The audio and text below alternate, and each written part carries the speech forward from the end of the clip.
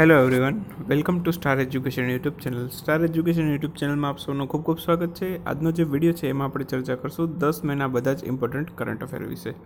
મિત્રો, ડેઇલી ફક્ત ને ફક્ત 10 મિનિટની અંદર આપણે દિવસના જે પણ કાંઈ અગત્યના કરંટ અફેર હોય છે ફક્ત ને ફક્ત આપણે 10 મિનિટની અંદર કવર કરી લઈએ છીએ. આ વિડીયો તમને જીપીએસસીની ગૌણ સેવાની બધી જ પરીક્ષાઓમાં ઉપયોગી બનશે. તેમજ જો તમે તલાટી, જુનિયર ક્લાર્ક અને બિનસચિવાલય જેવી પરીક્ષાઓની તૈયારી કરતા હોય તો એમાં પણ આ વિડીયો તમને ખૂબ જ હેલ્પફુલ થશે. વિડીયો સારો લાગતો હોય મિત્રો તો પ્લીઝ એક લાઇક કરી સપોર્ટ જરૂર કરતા રહેજો.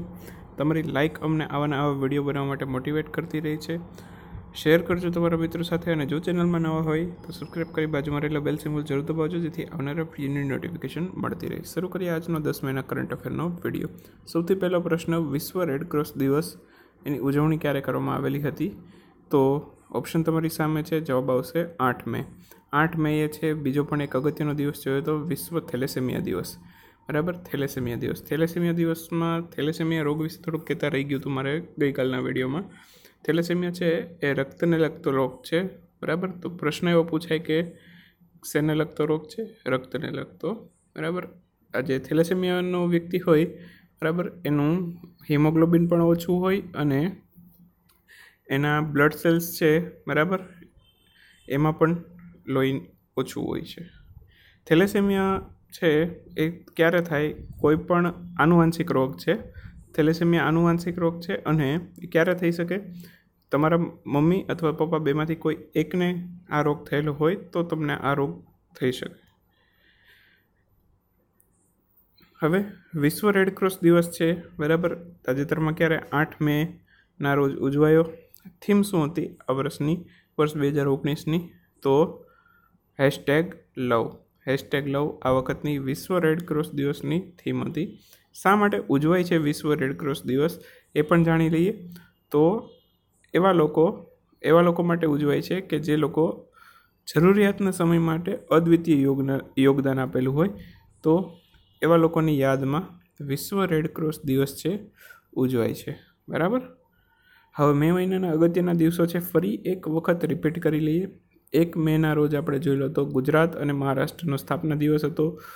ગુજરાત રાજ્ય છે, બરાબર, એનું ઉદ્ઘાટન કોના હસ્તે કરેલું હતું? રવિશંકર મહારાજના હસ્તે. મહાગુજરાત ચળવળના પ્રણેતા કોણ હતા? ઇન્દુલાલ યાજ્ઞિક. આવી રીતે પણ પ્રશ્ન પૂછાયેલો છે. ત્યાર પછી આંતરરાષ્ટ્રીય મજૂર દિવસ છે એ ક્યારે ઉજવાયેલો હતો? 1 મેના રોજ. બરાબર, તો 1 મેના રોજ આ 3 વસ્તુ છે અગત્યની છે. બરાબર, ત્યાર પછીની વાત કરીએ તો વિશ્વ પ્રેસ સ્વતંત્રતા દિવસ છે, બરાબર, એની ઉજવણી ક્યારે થઈ હતી? તો કે 3 મેના રોજ. 3 મે જોયો તો વિશ્વ પ્રેસ સ્વતંત્રતા દિવસ. ભારતનો જે હમણાં વર્લ્ડ પ્રેસ ફ્રીડમ ઇન્ડેક્સ હતો, ભારતનો રેન્ક છે 140મો. વર્લ્ડ પ્રેસ ફ્રીડમ હીરો પુરસ્કાર છે, બરાબર, એ તાજેતરમાં કોને આપેલો હતો? પાકિસ્તાનના પત્રકારને. એ પણ યાદ રાખજો. ત્યાર પછી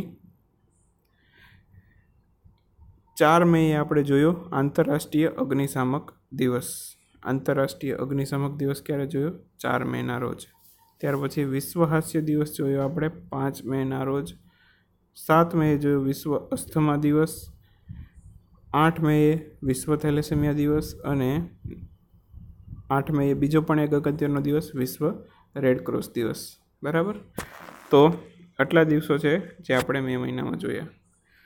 હવે એના પછીની વાત કરીએ તો તાજેતરમાં છે ચીનથી આયાત થનાર વસ્તુ પર કયા દેશે આયાત કિંમતમાં વધારો કર્યો અથવા તો આયાત ટેક્સમાં વધારો કરેલો?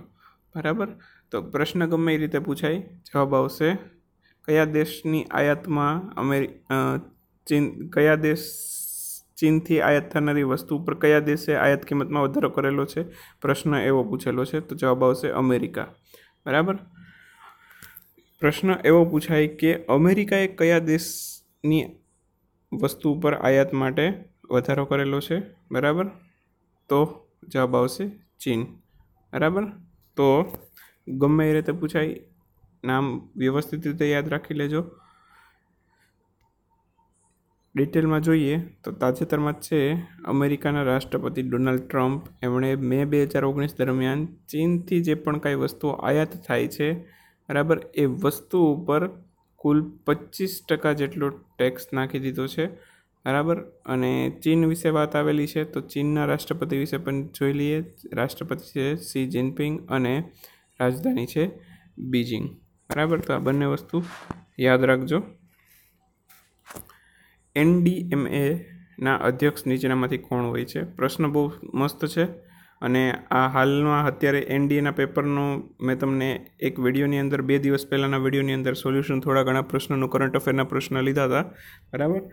તો આ પ્રશ્ન એમાં પણ હતો. NDMA છે એના અધ્યક્ષ નીચેનામાંથી કોણ હોય છે? ઓપ્શન આવા જ આપેલા હતા. તો જવાબ આવશે એ, વડાપ્રધાન. NDMAના અધ્યક્ષ કોણ હોય છે? વડાપ્રધાન. હવે NDMAની વાત આવી છે, તો NDMAનું પૂરું નામ પણ જાણી લઈએ. તો national disaster management authority. National disaster management authority NDMAનું full form. વડાપ્રધાન છે NDMAના અધ્યક્ષ હોય છે. અને NDMA છે એની સ્થાપના ક્યારે થઈ હતી? 30 મે 2005માં. યાદ રાખજો, 2005માં સ્થાપના થઈ હતી NDMAની. વડાપ્રધાન છે NDMAના અધ્યક્ષ હોય છે. એટલે હાલમાં કોણ છે? નરેન્દ્રભાઈ મોદી NDMAના અધ્યક્ષ પૂછાય. ઓપ્શનમાં નામ આપેલા હોય તો આપણે શું લખવાનું રહે? વડાપ્રધાન નરેન્દ્રભાઈ મોદી. બરાબર. અને પડું મથક ક્યાં આવેલું છે? તો કે નવી દિલ્હી. બરાબર. તો એ પણ યાદ રાખી લેજો. નીચેનામાંથી કઈ ટીમે 8 વખત મહિલા હોકી વિશ્વ કપ જીતેલો છે? ઓપ્શન તમારી સામે છે. જવાબ આવશે નેધરલેન્ડ. C, Netherland. કુલ કેટલા 8 વખત મહિલા વિશ્વ હોકી કપ છે? બરાબર. એનું ટાઇટલ જીતેલું છે નેધરલેન્ડે. હવે પ્રશ્ન એ થાય, આયોજન ક્યારે થયું હતું? તો કે ઓગસ્ટ 2018 દરમિયાન. તો અત્યારે શું કામ વાત કરીએ છીએ? તાજેતરમાં જ જે NDAનો પેપર હતો એમાં પણ આ પ્રશ્ન પૂછાયો હતો. સોરી ફ્રેન્ડ્સ, NDAનો જે પેપર હતો, બરાબર, તો એમાં પણ આ પ્રશ્ન છે પૂછાયો હતો. અને આપણી જે ગૌણ સેવાની અને GPSCની પરીક્ષા છે એના માટે પણ આ ક્વેશ્ચન એટલો જ ઇમ્પોર્ટન્ટ છે. બરાબર. આમાંથી પ્રશ્ન 100% પૂછાઈ શકે એમ છે.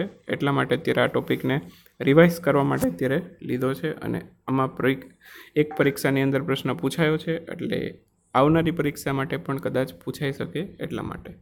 તો ઓગસ્ટ 2018 દરમિયાન છે આ વિશ્વ કપનું આયોજન થયું હતું. ક્યાં થયું હતું? તો કે ઇંગ્લેન્ડના લંડન ખાતે. મહિલા હોકી વિશ્વ કપ છે એનું આયોજન ક્યાં થયું હતું? ઇંગ્લેન્ડના લંડન ખાતે. અને કેટલામી આવૃત્તિ હતી? તો કે 14મી આવૃત્તિ હતી. જે વર્ષ 2018નો ટાઇટલ હતું એ કોણે જીતેલું હતું? નેધરલેન્ડે. અને કુલ કેટલી વખત જીતેલું છે? 8 વખત. પ્રશ્ન એમ પણ પૂછાય કે નેધરલેન્ડે કુલ કેટલી વખત ટાઇટલ જીત્યું?